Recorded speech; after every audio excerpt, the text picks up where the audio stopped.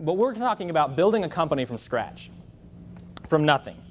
And so it's a good introduction because the first thing I wanted to talk about actually is my qualification to be on this stage because where is Linda? Earlier this afternoon, I got asked if I was 18. So I figured it'd be very worthwhile for me to spend some time telling you why I'm on this stage and why you're even listening to me. And it has nothing to do really with my business savvy. Certainly doesn't have anything to do with what I understand about in the investment world or capital structure. Certainly not my financial savvy, as you'll ask my wife. She handles the checkbook for the household. The reason why I'm up here is because of a skill that I learned among the many skills that you learn growing up as a country boy. I learned how to start a fire. Now, some of you are chuckling because as city slickers, you think it's easy to start a fire, right? You just start with gasoline. You just pour some gas on a stack of wood, and when 30 seconds later, when you've got nothing but a bunch of blackened wood that's cold as ice, you just pour more gas on it, and then you keep it going. But what I'm talking about is when I was a kid, I learned how to start a fire without any gasoline. The funny thing is, I've actually watched a lot of you city slickers start some campfires before, where you'll go through, all the lawnmower gas you've got in your garage and still wind up with nothing but a bunch of black logs, cold as ice. You can't get the fire going.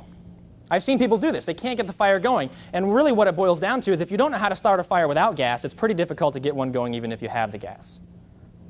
Take me, give me maybe a shred of newspaper and a match, and I'll start you a fire. Now, it might take me some time.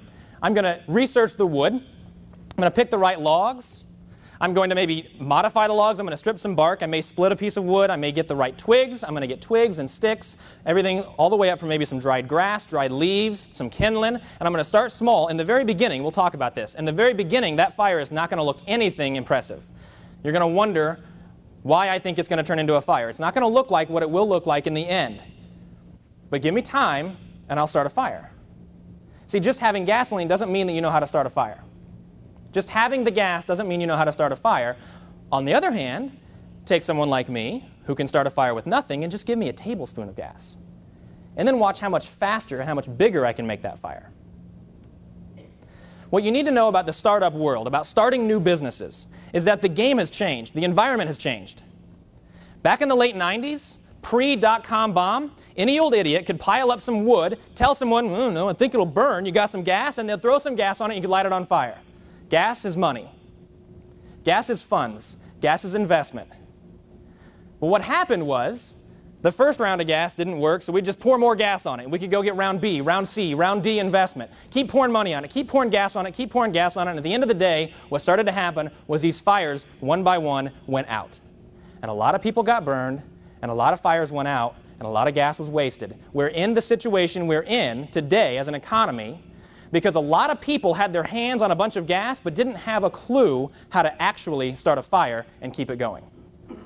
It could take decades sometimes, and it has for some corporations, but the gas runs out eventually. So, I'm talking about starting a company unfunded. And right now you may be thinking to yourself, well, when I start my company, I'm going to look for investors. I'm going to get funded. I don't need to listen to what Nick has to say. No, the game has changed. Because if you go out today and you say, I want some gas, I've got this pile of wood, I think it'll burn, you got some gas, they're going to say, show me that you know how to start a fire. Whether you want to get funded or you want to go unfunded completely, the bottom line is you need to know how to start a fire from nothing.